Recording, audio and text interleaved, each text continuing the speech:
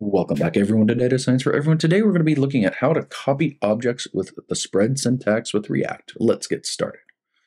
So in our previous video, we were moving around a dot on the screen, and we were using a position object in which we could create ways to make that cursor and an object follow the cursor position.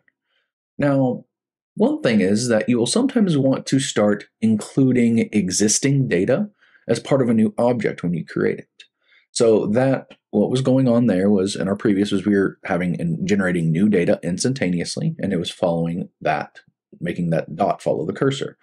Now, what would happen then if we want to maybe have a form, okay, where people were filling in their names, maybe their email address, and then we want to keep that information.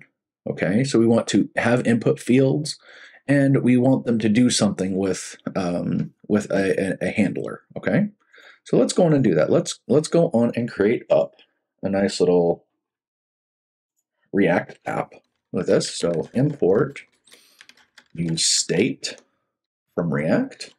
Oops. And we're going to export default some function here. Some function, and we're going to call this form. Okay, well, not from, form. Okay, and it's going to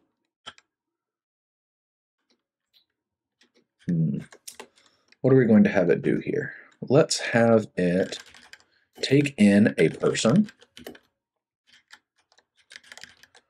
set a person, going to use state, and inside a state here, this person or individual is going to have a first name, and we'll call this again Bob, a last name,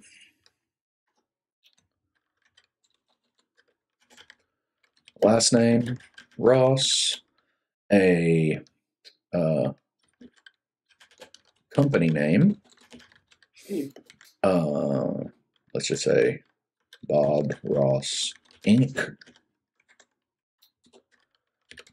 And we'll have an email address, and this is, let's say, Bob Ross at BobRossInc.com. Okay, again, it doesn't have to be exactly amazing or anything.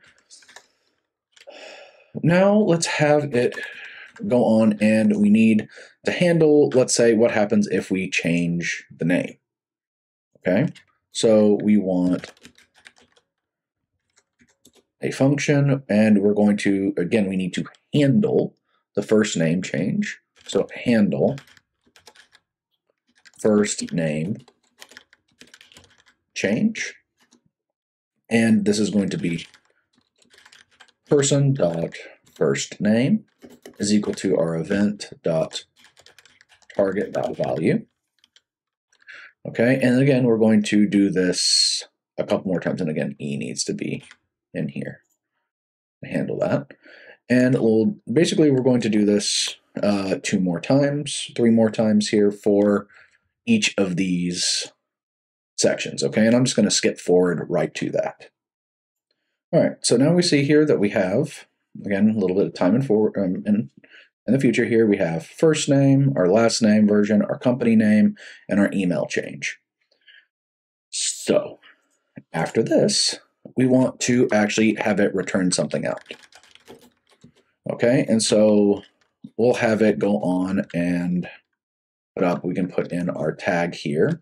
We want a label. And this label is going to be first name. And then let's go on and have an input.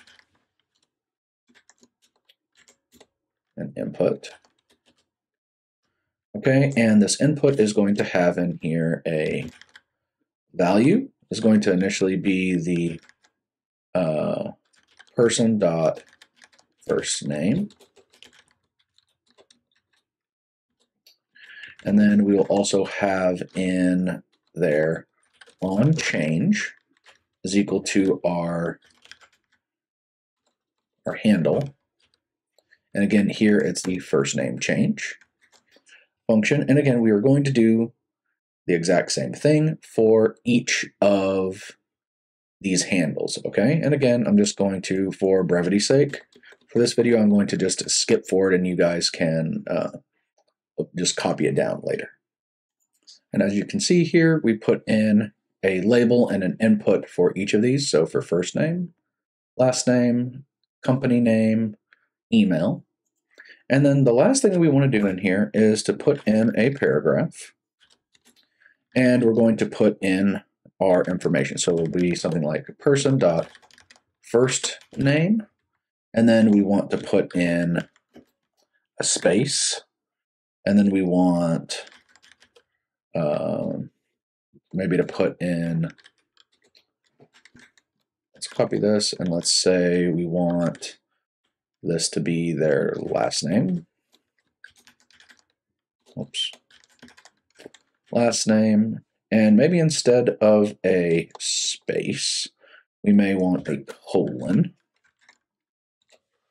And then, oh, maybe a colon with a space. How about that? Okay. And then the, no, we'll have a space here. Just a space. And then we'll put person dot company name. And maybe this, we want this to be, let's think about maybe making this out into like a resume header. So let me think about it for a second.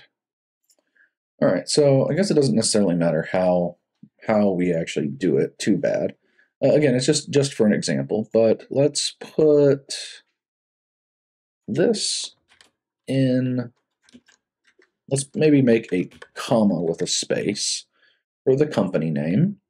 And then after the company name, here we'll put in a colon with a space, and we'll put in the person.email. Okay, and so this is going to actually take, you would have this information, okay, in the form, and it would automatically put it out as your and some nice formatted type text that you like it. And so let's take a look here and see. Oh, I still have my old one here, so I need to actually run this server. So let's do PM start. Let it run for a second.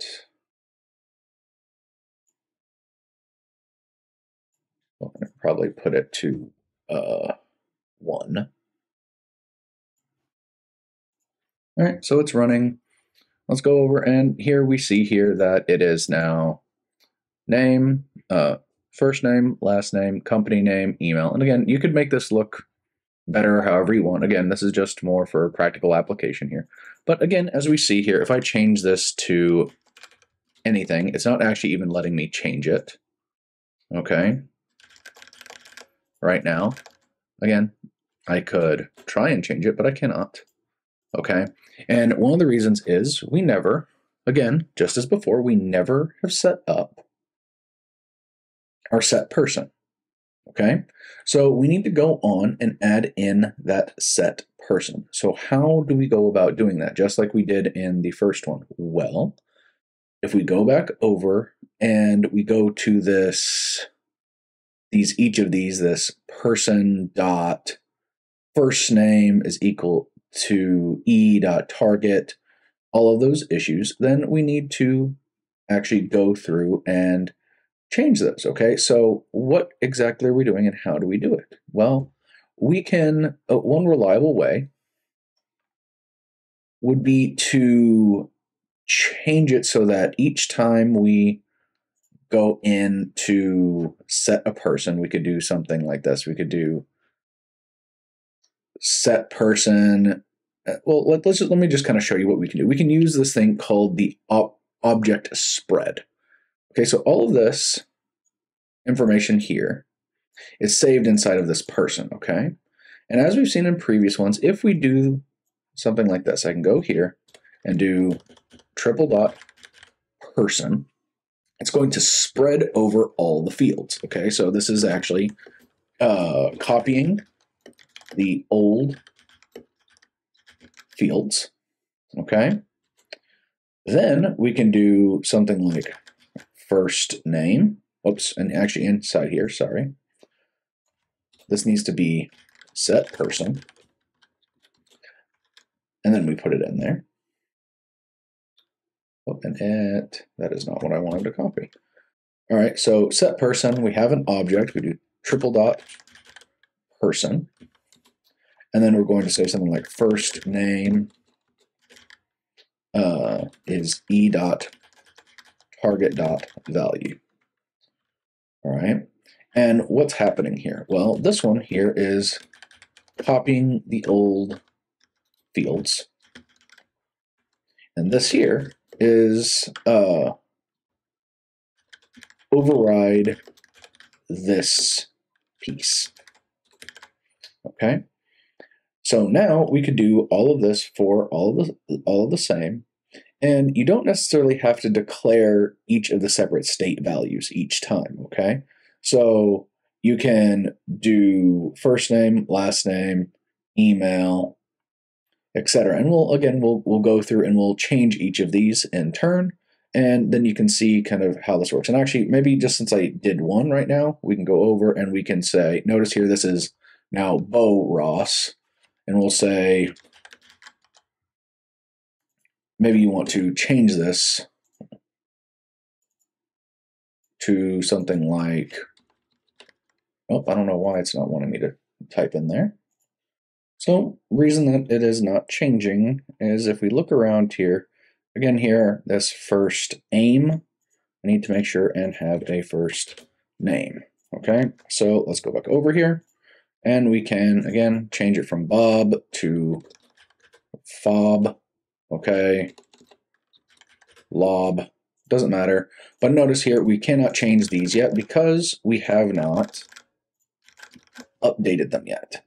Okay, so now we can go through and change each of these to be exactly what we wanted them to be using the set person function and move on through. So let me update those and I'll be right back with you guys. So we've changed each of these, and again, I just kind of copied and pasted them and changed up the name. And we have this set person. We have grabbed the old values, okay? And we have, now we're able to go on and change each of these. And so if I just refresh this, again, notice it says Bob Ross and it has Bob Ross Inc. But what if we did, again, I'll just do my name, Markham Reed, and we have our company name. Again, I work at USF, and then my email at gmail.com. Okay, so notice that automatically fills that in. So this is a great way. Think about this is that if you had a form for people and you wanted to maybe it was like a resume creating app, okay, where you had people fill out a form, hit a submit button, and then it would automatically format it exactly how the way they wanted it to be. Or maybe later on you could import it in from a data set or anything else. So we didn't actually have to declare any separate state variables for each field. So for large forms, keeping all the data grouped up in an object is going to be very convenient. So again, all we had to do was keep all of the information kind of right here in this one object. Now, that's fantastic for us because, again, as long as you keep it updated and you update it correctly, there's not going to be any problems with it. So again, something I wanted to note here is that we utilized this ... to spread out the data from our object, okay? And it is shallow. It only copies one level deep. So this makes it fast, but it also means that if you want to have nested properties, you're going to have to use it more than once.